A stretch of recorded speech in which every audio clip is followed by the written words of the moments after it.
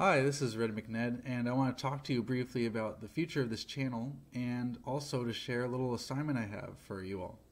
First, I want to say that I'm really proud of what's been accomplished so far with the Red McNed channel and the saga of Red McNed. It started off as a little project and it grew in momentum and steam.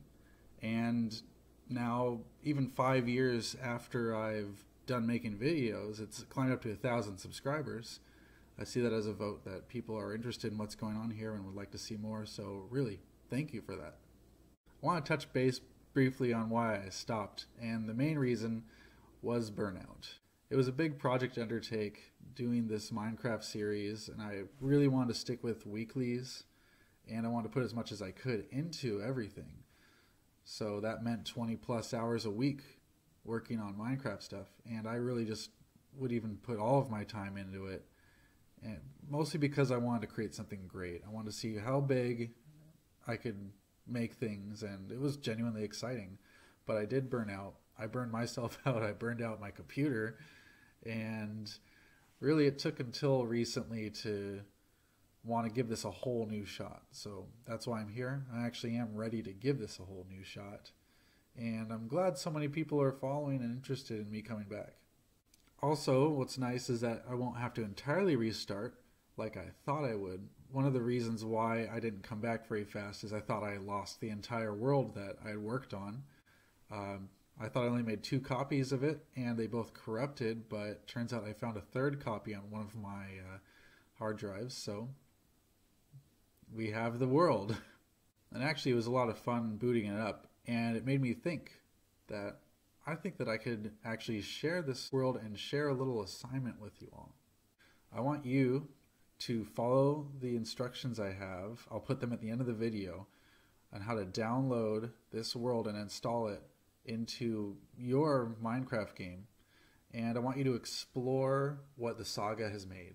Everything that's been made in the Saga so far. I want you to take some time. I put some things in, like books, signs, and notes. Try to make sure no one gets lost. But I want to have everyone caught up on what's been made in the series so far. And the reason why is I want to see what you guys think that I should do next, or what we should do next. What parts of the map could use more expansion, what areas could use a little bit more work, or what else you think that can be done that hasn't been done yet in Minecraft, and see where it can be done in the series and the world that we're making. And also, I want to make it more of a community input thing. I want to see what you guys really think. So you're free to do what you want with this world. Share it with a friend, look at it, make a video about it, whatever you want. Ultimately, this was supposed to be a world that I wanted to share and wanted to be made really explorable and fun to explore.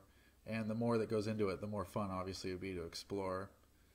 The original concept was to make like an adventure map in survival.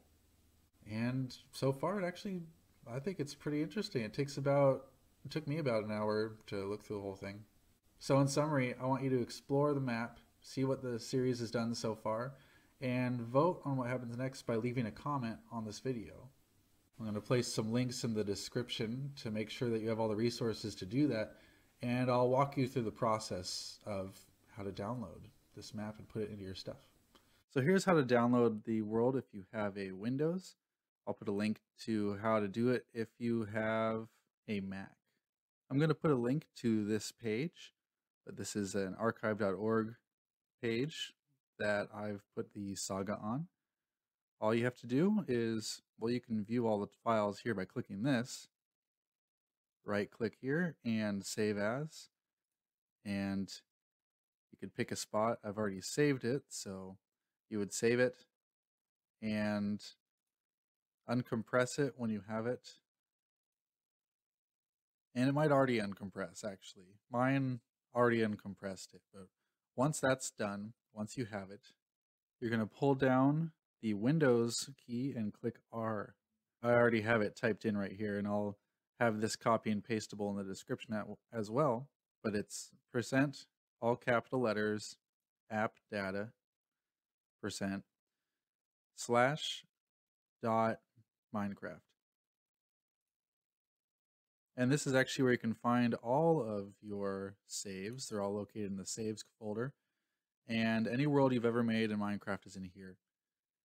And also, if you ever do want to share a world, I put another link in the description of this video about how to do that, how to take a world out of here and turn it into a compressed file that you can, well, put on a website like the one I did, or any other file sharing website. So as you can see, I put it right here. So when I load up my game, it'll show up as this name.